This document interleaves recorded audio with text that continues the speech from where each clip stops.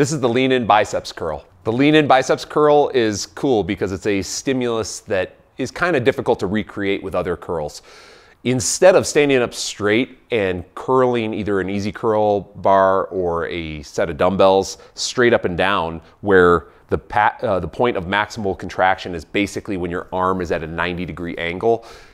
Instead of that, what we're gonna do is we're actually gonna keep the dumbbells or easy curl bar in a position and move your torso instead.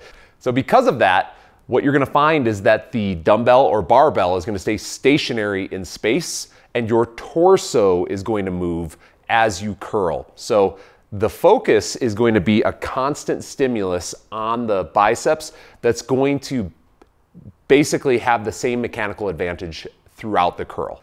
This doesn't make the lean in curl a better or worse curl than all of the different variations of curling. It's just a different stimulus. What it does do, however, is it does a great job of keeping the muscle under tension, and that's that peak tension, for a longer duration of time than many other variations of curls. So when you try this for the first time, use a little bit lighter weight than what you're used to for like a hammer curl or just a standing barbell curl. If you want to see how we use the lean in curl as part of our program, in the description below, there's a link to the 7-day free trial to the Train for the Win program.